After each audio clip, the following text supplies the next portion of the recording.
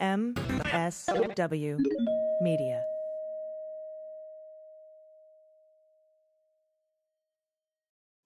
Thanks to Thrive Cosmetics for supporting the Daily Beans. Get luxury, high-performance cosmetics that highlight your best features. For every purchase, Thrive Cosmetics donates to help a woman thrive. Go to thrivecosmetics.com/dailybeans for 15% off your first order. Today's episode is dedicated to Bill Russell and Nichelle Nichols. News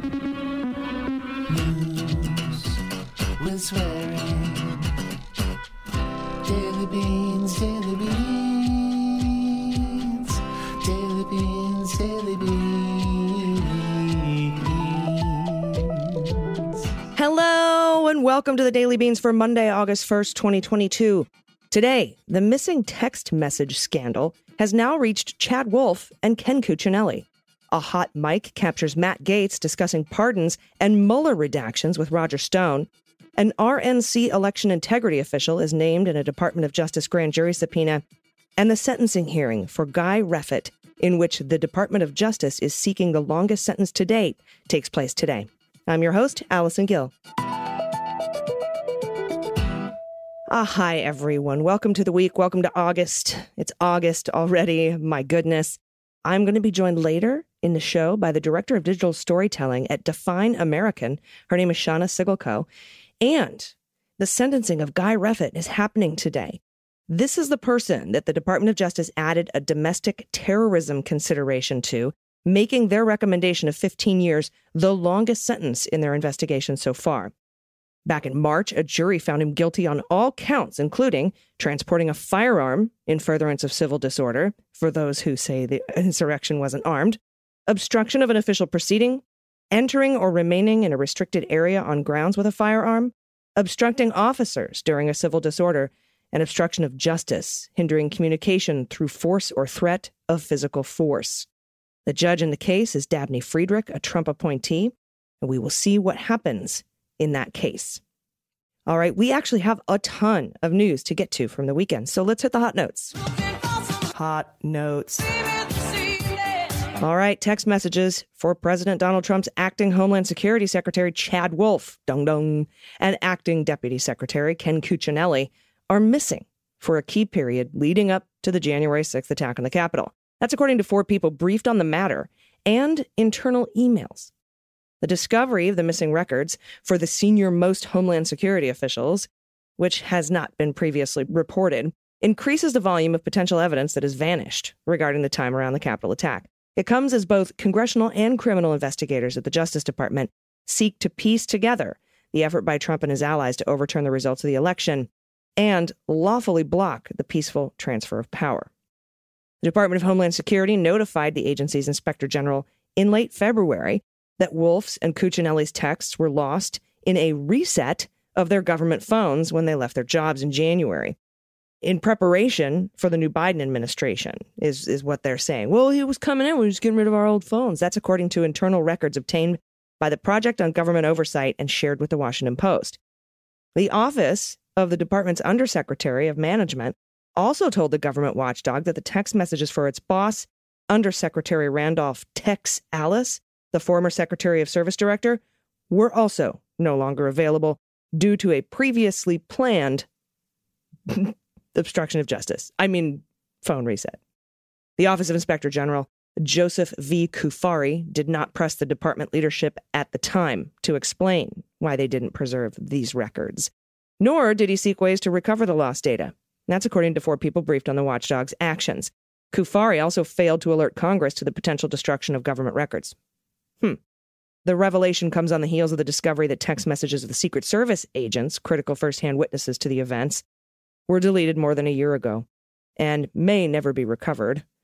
The news of their missing records set off a firestorm because the texts could have corroborated the account of a former White House aide describing the president's state of mind on January 6th. And in one case, the aide, this Cassidy Hutchinson, of course, said a top official told her that Trump had tried to attack the senior Secret Service agent who refused to take the president to the Capitol with his supporters marching there. In a nearly identical scenario to that of the DHS leader's texts, the Secret Service alerted Cuffari's office 7 months ago, in December of 2021, that the agency had deleted thousands of agents' and employees' text messages in an agency-wide reset of government phones. They brought in the first guy, transferred his phone, everything was lost. Oh, let's just keep going. Let's just keep going until everybody's shit is deleted. Cuffari's office did not notify Congress until mid-July, 18 months and 2 weeks after January 6th, despite multiple congressional committees pending requests for these records, including before they even started the migration. The telephone and text communications of Wolf and Cuccinelli in the days leading up to January 6th could have shed considerable light on Trump's actions and plans. Remember how I keep saying, what was the plan once he got to the Capitol? It's probably in there. In the weeks before the attack on the Capitol, Trump had been pressuring both men to help him claim the 2020 election results were rigged and to seize voting machines in key swing states to try to rerun the election. On Twitter, Chad Wolf wrote, "I complied with all data retention laws and returned all my equipment fully loaded to the department. Full stop. DHS has all my text, emails, and phone logs and schedules, etc. Any issues with missing data needs to be addressed by the Department of Homeland Security." Yeah, he complied with all data retention laws.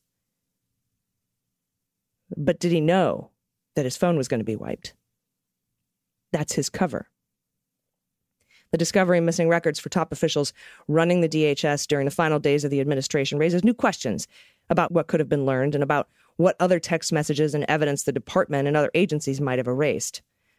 That's an apparent violation of the Federal Records Act, by the way. And that's other agencies. That's what I want to know. Especially where inspectors general were installed by Trump. Department of Transportation, Department of Defense. Ellis over at the NSA as general counsel. The intelligence community as a whole. So, starting in late December, numerous DHS intelligence units across the country were warning of extremely worrisome chatter in white nationalist and pro-Trump social media platforms that were promoting coming armed to the January 6th rally. That would be in there. In late December, Trump railed in a cabinet meeting that his secretaries were failing to properly help him investigate fraud that had corruptly given the election to Biden, but cited, of course, unsubstantiated claims. Trump fired Christopher Krebs as director of cybersecurity and infrastructure security agency in a tweet after Krebs countered Trump's claims of fraud and complained that Wolf should have moved faster to force Krebs out. So that firing information is probably in there. On New Year's Eve of 2020, Trump called Cuccinelli to pressure him to seize voting machines in swing states to help him block the peaceful transfer of power. Trump falsely told him that the acting attorney general had just said that it was Cuccinelli's job to seize voting machines and, quote, "You're not doing your job." Cuccinelli was in Washington on the day of the attack and toured the Capitol that night to survey the damage. Wolf was on an official trip to the Middle East. After the Capitol attack, several lawmakers called for hearings into why DHS had failed to anticipate the threat.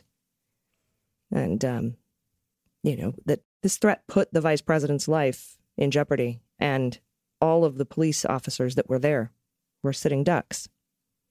Wolf resigned 5 days later, after the attack, citing recent events, as well as legal rulings questioning his legitimacy to continue leading the department as an acting secretary for 14 months. Remember Trump? "I like acting. Acting is my favorite. Acting secretaries are my favorite." That's the way Putin runs his government. Government Accountability Office, GAO, filed a report in 2020, found that Wolf and Cuccinelli were ineligible to serve, remember? So if I were you, I'd look for more stories about people who may have communicated with Donald losing their data. I've said from the beginning that the DHS OIG is complicit in this. And as my goddaughter would say, people need to start listening to Tanta Allie. That's me, I'm Tanta Allie.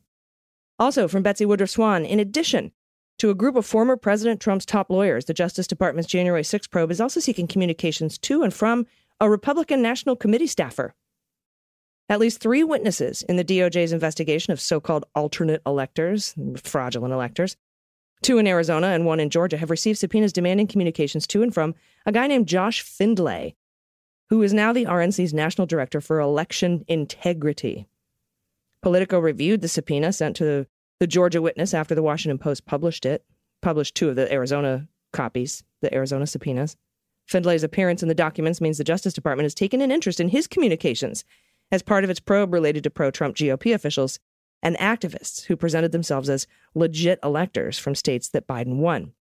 Findlay worked for Trump's 2020 campaign in multiple capacities, In January 2019, the campaign announced he was joining the team that would handle the 2020 RNC, the Republican National Convention.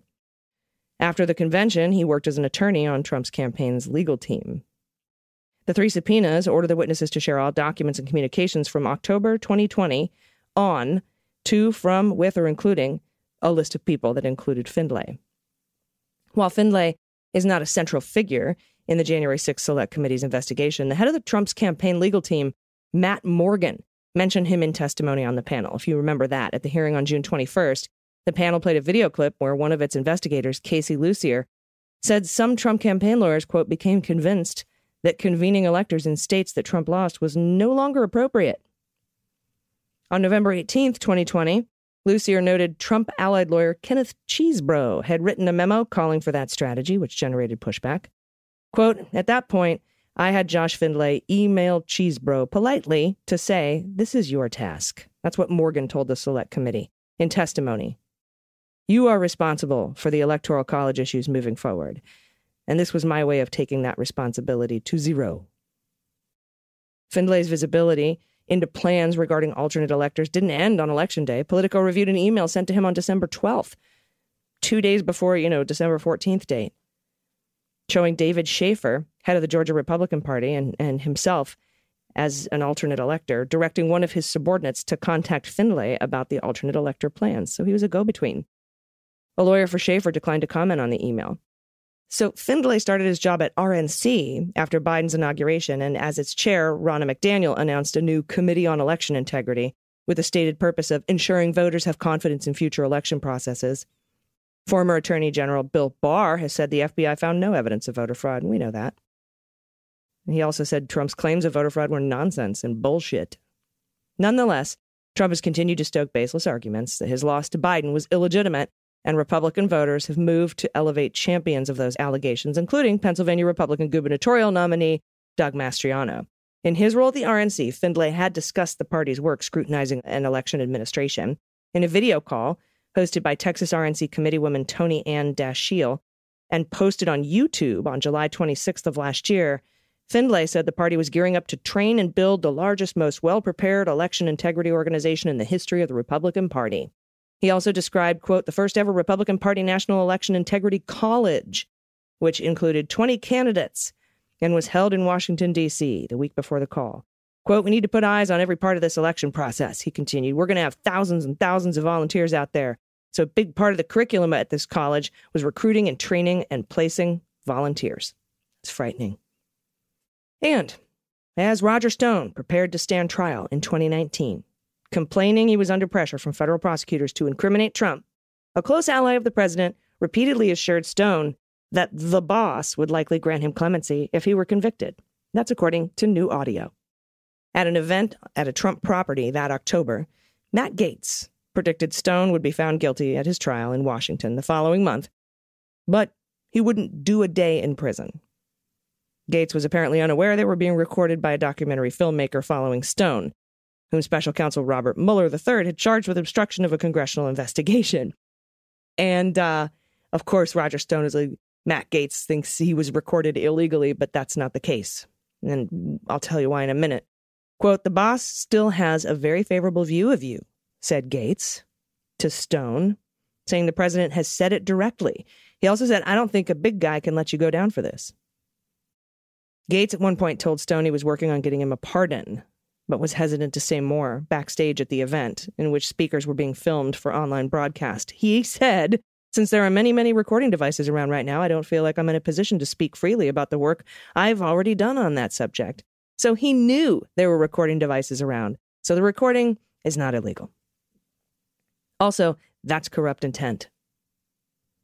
Knowing that there are recording devices around and not being able to talk about your crimes very often and much and loudly. Why? Why do you want to keep them quiet? That's intent.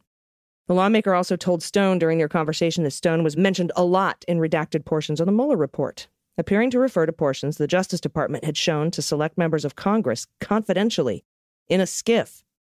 Quote, they're going to do you because you're not going to have a defense. That's what Gaetz told Stone. Gaetz is a member of the House Judiciary Committee. At the time of the conversation, the committee was investigating whether Donald might have obstructed justice by floating possible pardons to Stone and other allies who were swept up in Mueller's investigation of Trump-Russia. Stone was charged by Mueller with lying to Congress about his communications and with the Trump campaign regarding WikiLeaks' 2016 release of emails from the Democratic National Committee and Hillary Clinton campaign. U.S. authorities determined that the emails were hacked by Russian operatives seeking to boost Trump. Trump and Stone denied to Mueller that they had discussed WikiLeaks, but testimony from other Trump aides contradicted their accounts. Trump also lied, by the way, in those written answers. Stone was convicted on 7 felony counts that November and sentenced to 40 months in prison. But Trump, who publicly praised Stone for not flipping on him, commuted his prison sentence before it began and eventually pardoned him.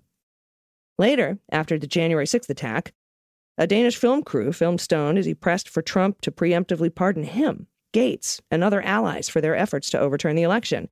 The Post previously reported this. A former White House aide recently told the House Select Committee investigating January 6th that several Republican members of Congress, including Gaetz, had sought preemptive pardons. Trump last month said he might pardon supporters for January 6th if he becomes the president again, which prompted criticism, including from some Republican lawmakers, because that's obstruction of justice. Gaetz and Stone were speakers at an October 11th, 2019 event called AMP Fest, a conference held by the pro-Trump group American Priority at the president's National Doral Golf Resort in South Florida. Stone was scheduled to stand trial in Washington 4 weeks later. Judge Amy Berman Jackson had placed him under a strict gag order after an image of Jackson's face beside a Crosshairs logo was posted to Stone's Instagram account. He worked on that with the Proud Boys, by the way. Stone apologized but was barred from discussing the case in public settings. Before his speech at AmpFest, Stone complained to several people backstage about his case, saying it was intended to damage Trump before the election in 2020. He lamented his situation to Benny Johnson, a pro-Trump operative who emceed the event. Stone claimed he would not receive a fair hearing in the Capitol, where Democrats far outnumbered Republicans. I'm on trial in the District of Columbia. You can imagine the complexion of the jury pool, politically, said Stone. After he came off stage following his speech in the Donald J. Trump Grand Ballroom, Stone was joined backstage by Gaetz. With event staff coming and going nearby, their conversation turned quickly to Stone's trial and Mueller's investigation. The Justice Department had previously released a version of Mueller's final report in which some sections were redacted to protect classified information, grand jury secrecy, and active investigations. Stone had asked Jackson to order prosecutors to show him a full, unredacted version of Mueller's report. On August 1st, 2019, Jackson granted Stone access to some redacted sections, the stuff pertaining to him, in Volume 1, which focused on Russia's interference. Jackson said in her ruling most of the redacted material in Volume 2, which covered Trump's obstruction, related to Stone, but she declined to let him see it. So it was ongoing.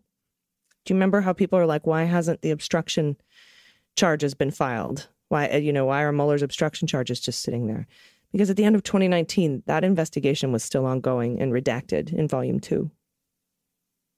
The material was covered by a protective order that barred Stone from sharing it with anyone other than his lawyers and from using it for any purpose other than his legal defense.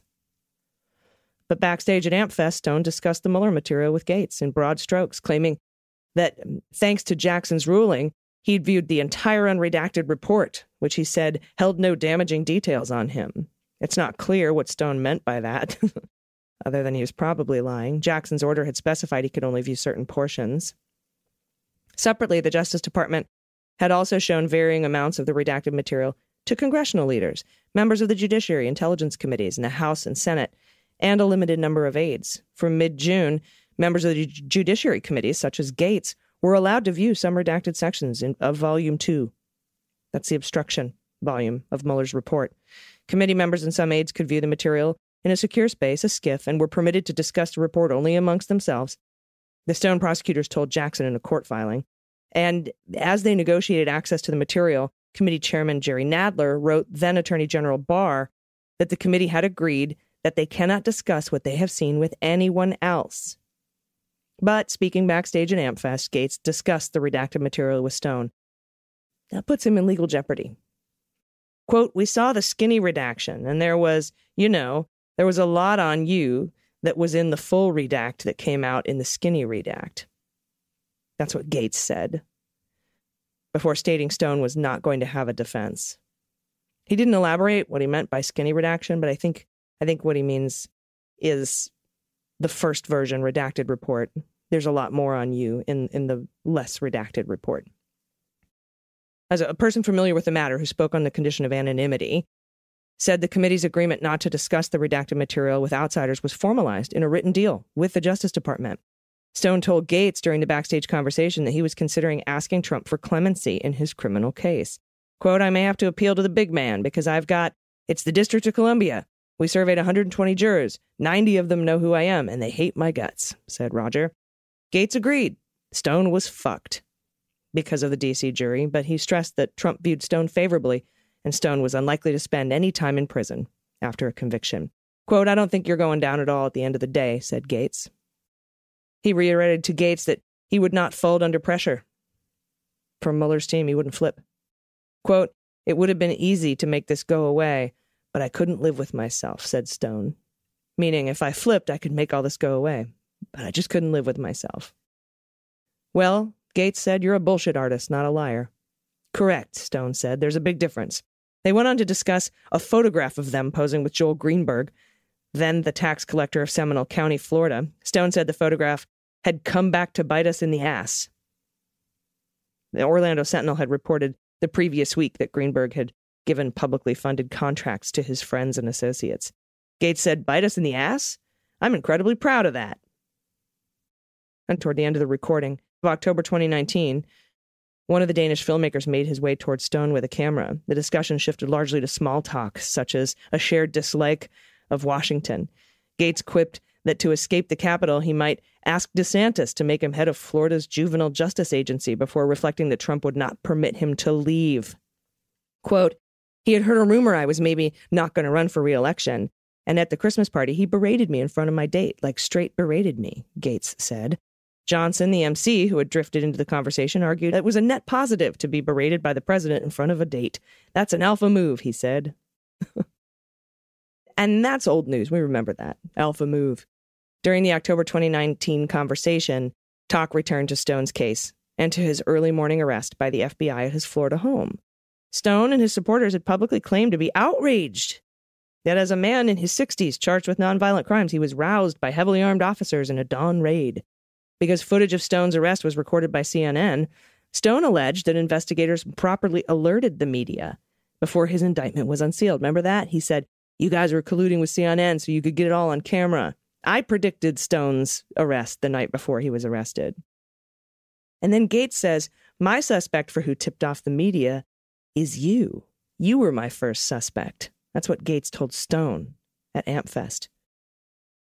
And then Johnson said, come on, Roger, it was you. And then Roger said, innocent until proven guilty. So Stone tipped off CNN. All right, we'll be right back with the Director of Digital Storytelling for Define American. You don't want to miss this very important discussion with Shauna Siggelkow. Stay with us. After these messages, we'll be right back.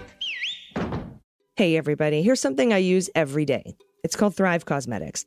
They sell high-performance beauty and skincare products made with clean, skin-loving ingredients, no parabens, no sulfates, no phthalates, certified 100% vegan, 100% cruelty-free. And cause in cosmetics is there for a reason. Every purchase supports organizations that help women thrive so you can look good while supporting women from all over. I'm obsessed with their liquid lash extension mascara. It's the best mascara I've ever used, and I have used every single mascara there is on the market. It's their best-selling product. It's more than 20,000 five-star reviews, and it's easy to see why.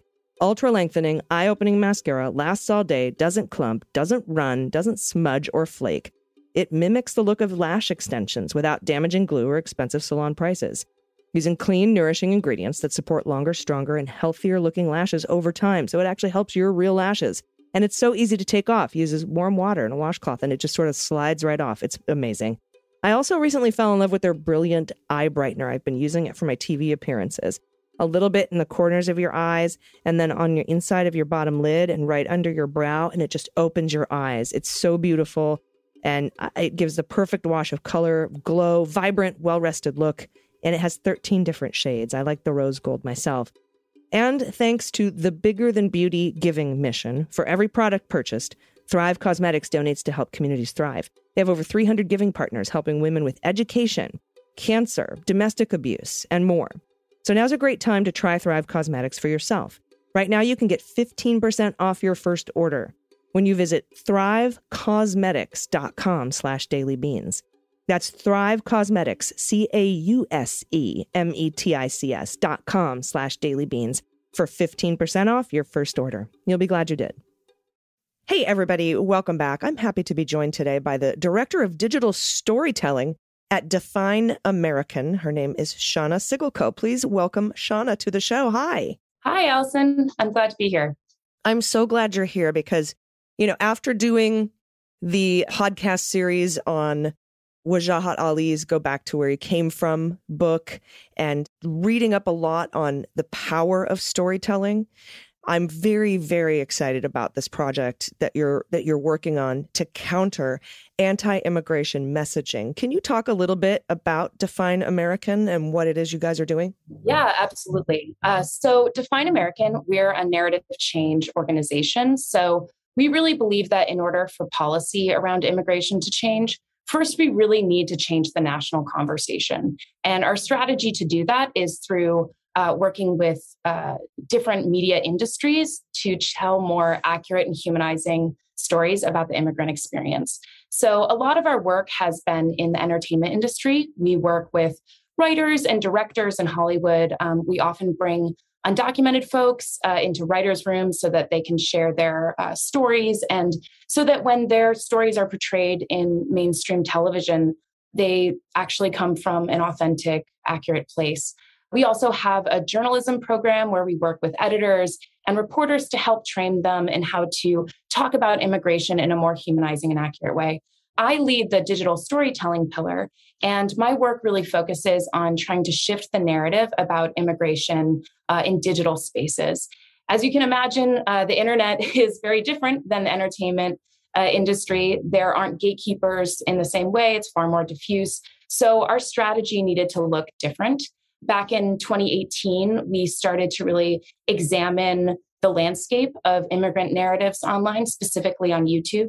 And the reason we started with YouTube is because relative to other platforms like Twitter or Facebook, there actually haven't been as many scholarly investigations into far-right radicalization on YouTube, even though there's actually been a lot of evidence that YouTube is the number one source for far-right radicalization. Another statistic, 14.3 billion visits to YouTube a month. That's more than Facebook, Wikipedia, Amazon, or Instagram. So we really felt like YouTube was an important platform to look at, but it certainly isn't the only platform we're going to look at. And we had really three central questions about YouTube going into this study. How important is YouTube in shaping opinion and action around immigration in this country?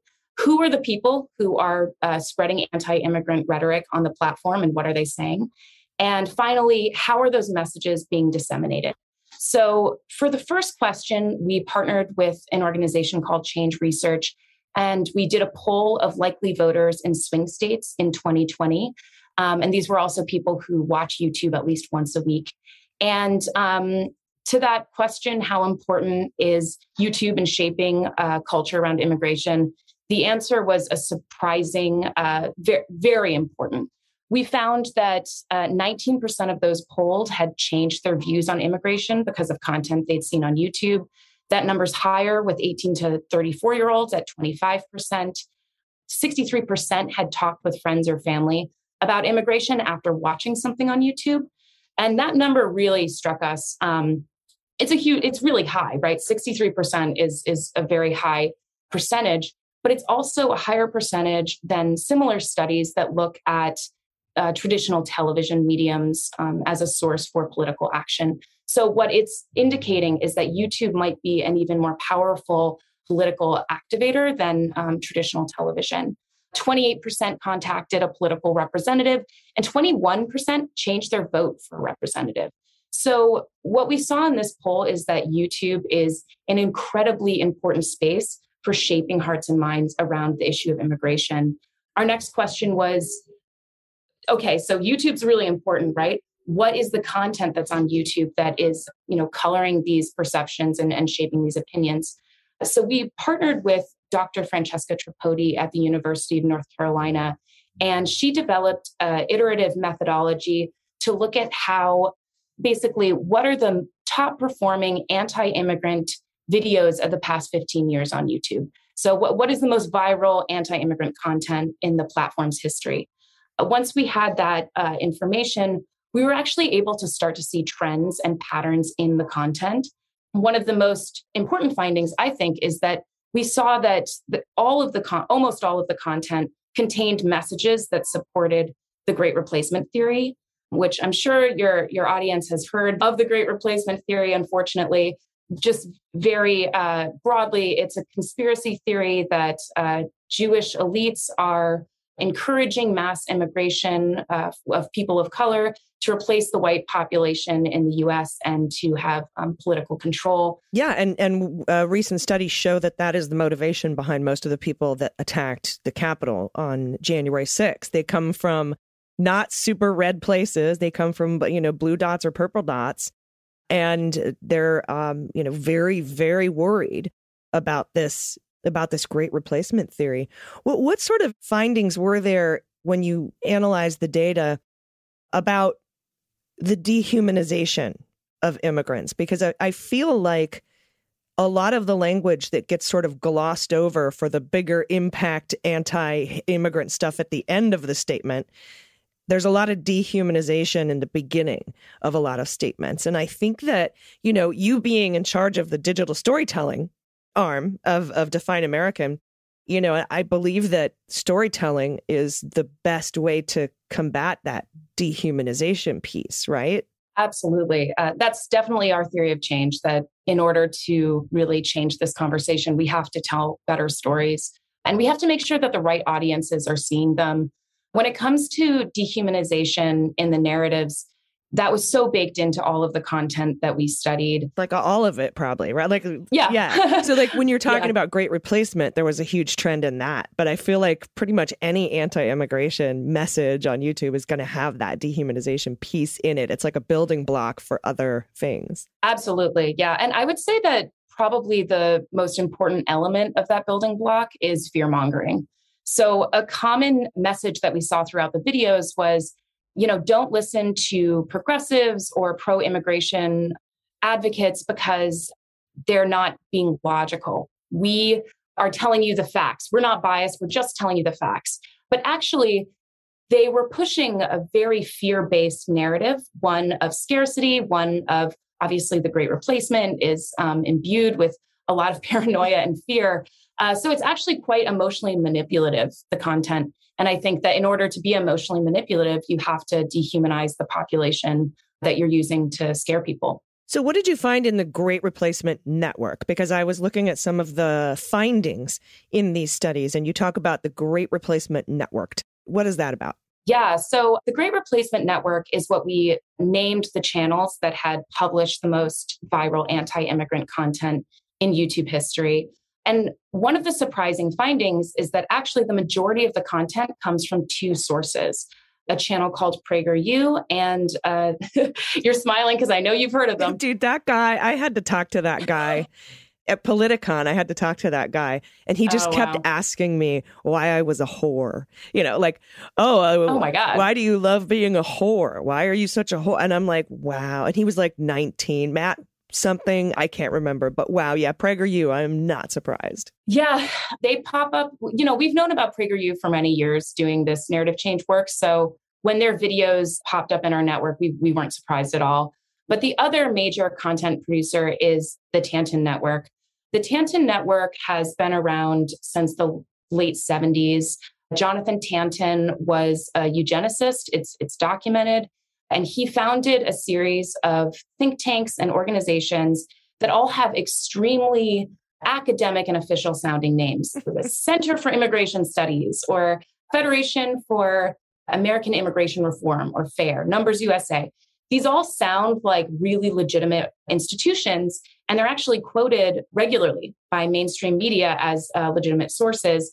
Many of them have been designated hate groups by the Southern Poverty Law Center, and they've actually been running a multi-million dollar anti-immigration media machine for decades. Well, yeah, that's what they kind of have to do, right? Like just how Donald had to scrape into the bottom of the barrel to find idiots who, thought that he actually won the election, that there was election fraud. And that's why you've got Sidney Powell and the Pillow Man and leaders of white nationalist supremacist groups and the Overstock CEO in the White House, right? It's so what these guys do is they have this hate platform.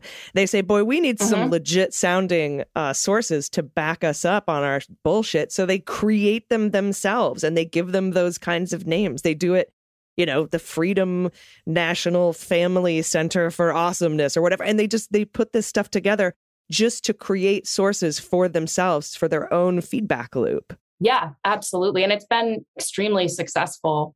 I think that if I could impart one finding from this study that I really want people to understand, it's that I think there's kind of this pervasive idea out there that xenophobia and anti-immigrant sentiment boils up from the populace, and it's just kind of an unfortunate element of American culture. And while, of course, that's true, what we see with the modern anti-immigration movement is that this is really an intentional, well-funded machine that the content that exists on YouTube that's really coloring opinions on immigration, they're not being posted by the average Joe who has these opinions and has done his own research. It's really propaganda, and it's really well strategically placed to convince average Americans that they're in danger due to immigration. Yeah, and if anyone takes a minute, if they haven't already, and watches the 2-minute video that Donald Trump played at the Ellipse before he gave the speech where he incited everyone to march to the Capitol, that video is reminiscent of something Goebbels would put together. I mean, it's got this anti-Semitic imagery, and then here's the one man who can fix it with, Donald Trump's face with the light coming up from underneath and the red light around him. And I mean, it's frighteningly scary how whoever made, it was probably Stephen Miller, but whoever made this was just taking a page out of obvious propaganda, anti-Semitic propaganda and great replacement theory propaganda. It's mind-blowing that people weren't alive back then, so they fall for it now. But yeah, it's not coming from the bottom up. It's coming from the top down. Exactly. And I think that something else we saw in our study, speaking to how the propaganda is packaged, I do think sometimes people can identify when something is extremist or overt. What we saw time and time again in the content that we studied is that it's actually packaged and couched in an aesthetic that looks very educational and dry and innocuous. I come from a filmmaking background, so the aesthetic side of this really interested me, that we saw in these explainer videos or, fake college lectures, that they're really conveying a sense of authority and, credibility that they might not have. But if you're just, someone on YouTube looking for information about this extremely confusing issue, you might trust something that looks like this. Yeah, and they don't have that credibility. And we saw that when Lindell tried to put together his cyber symposium and had a theater with a screen and microphones and podiums, and, just trying to sort of dress up this absolute insane bullshit that Sure. And they're like, no, but look, we're at a university, or when Rudy Giuliani tries to have a legislative hearing at the Holiday Inn, it's like that's what it is. It's dressing up the great replacement theory, anti-Semitism, anti-immigration, xenophobia, as if it's academic and has some sort of legitimate any merit. Exactly. Yeah. Yeah. Totally. Well, tell everybody before I let you go where they can get this information and learn more about what you're doing at Define American, because I think this is incredibly important. I think getting the digital stories out there,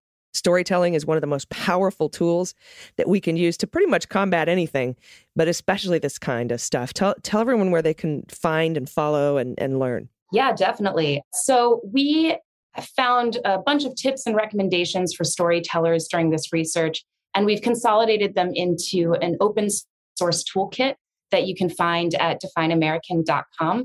We also have our full research report on that website. And we're currently in the process of working with partners to try to develop some counter narrative content to this filth. So please check out our website to learn more. If you ever want to put together a podcast of immigration stories, you know who to call. I might take you up on that. Because that would be amazing to actually have and hear these stories in series and podcasts where we can get it out into a bunch of ears. I would love that. Thank you so much for your time today. I appreciate it, Shauna. And we will talk soon. We'll talk again as the midterms get closer because this impacts voters. It really does. Absolutely. Thank you so much for your time today. Thank you. Everybody stick around. We'll be right back with the good news. Hey, everybody, it's AG. You know I used to have sleep problems until I got my custom mattress from Helix Sleep. Helix Sleep has a quiz that takes just 2 minutes to complete, and it matches your body type and sleep preferences to the perfect mattress for you, customized and everything, just for how you sleep. Helix Sleep is a premium mattress brand that provides tailored mattresses based on your unique sleep preferences. The Helix lineup has 14 mattresses now, including a collection of luxury models, a mattress for big and tall sleepers, and even a mattress for kids. I took the Helix quiz. I was matched with the Helix Midnight because I'm a side sleeper and I need a medium firm bed. It's the best mattress I've ever owned, hands down, head and shoulders. There is a 10 to 15-year warranty depending on the model, and you get to try it out for 100 nights with no risk. It's such a good deal. So go to helixsleep.com/dailybeans, take the quiz, order the mattress you're matched to, and it will come right to your door, shipped completely free, and you can start experiencing the best night's sleep of your life. Helix was awarded #1 Best Overall Mattress Pick of 2020 by GQ and Wired. And they've been recommended by multiple leading chiropractors and doctors of sleep medicine as a solution for improving your sleep. And right now, Helix is offering up to $200 off all mattress orders and 2 free pillows for listeners. Just go to helixsleep.com/dailybeans. With Helix, better sleep starts now. And now that you've heard me talk about how much I love Helix, I have great news. Helix has gone beyond the bedroom and started making furniture for the rest of your house. Sofas, armchairs, love seats. It's called Allform, and they make premium customizable stuff for your living room and your family room, and it's shipped right to your door fast. And these are so cool. For starters, it's the easiest way you can customize a sofa using premium materials, but at a fraction of the cost of traditional stores. You pick your fabric, which is spill, stain, and scratch resistant, the color of the legs, the sofa size and shape to make sure it's perfect for you and your home. Armchairs, love seats, all the way up to 8-seat sectionals. There's something for everyone.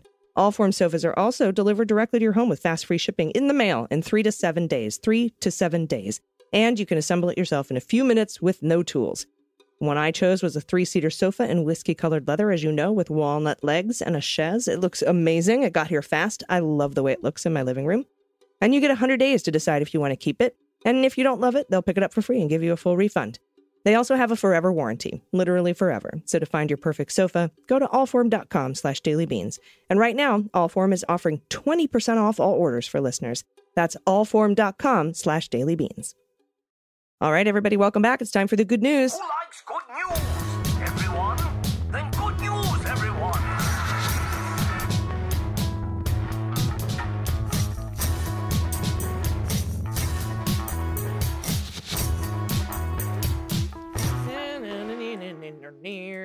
Good news. And if you have any good news, corrections, confessions, Halloween photos, Santa, Easter Bunny, anything you want to send in, shit kids say, shit you say, shit adults say, misheard song lyrics, anything funny, tell me a joke, weird puns. I love puns. I especially love nautical puns.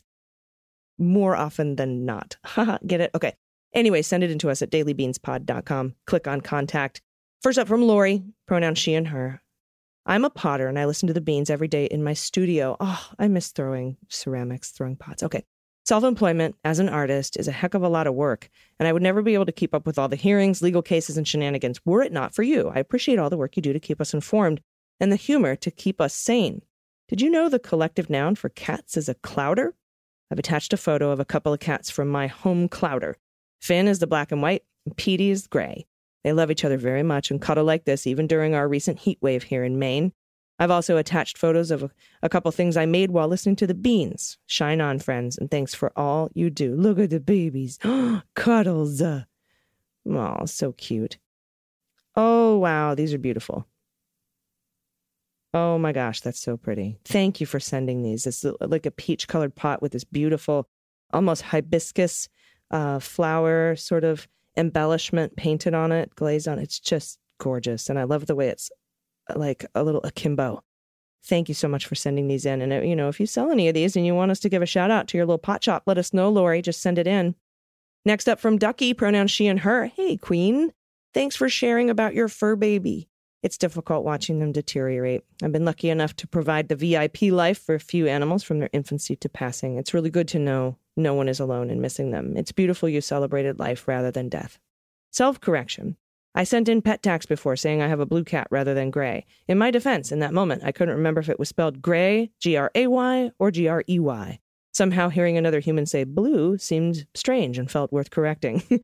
Speaking of Haku, the gray cat, he went to the vet for 1-year shots and found only one descended testicle. The vet said it could be due to the way he was standing, genetics, or maybe there isn't another one. Since then, I've never been so upset with my meandering mind landing on thoughts of if I should manually try to find the second ball myself, as the surgery estimate doubled for neutering with a missing testicle. What? It should be 50% off. It should be half off, Ducky. Good news. I substitute teach, and today I was an aide at a special education room. By the end of the day, I was tired, and 3 kids put bristle blocks in my hair like curlers. I shook my head and they flew in different directions, and we all laughed so hard.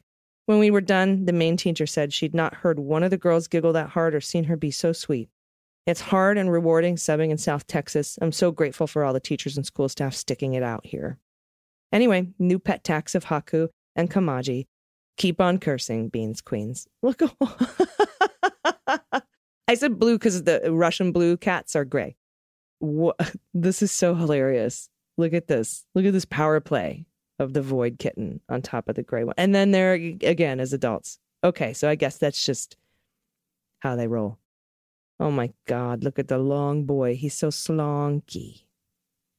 Look at that long void. So beautiful. And then the butt up on the couch. That's interesting. Thanks for this. I appreciate that post so much.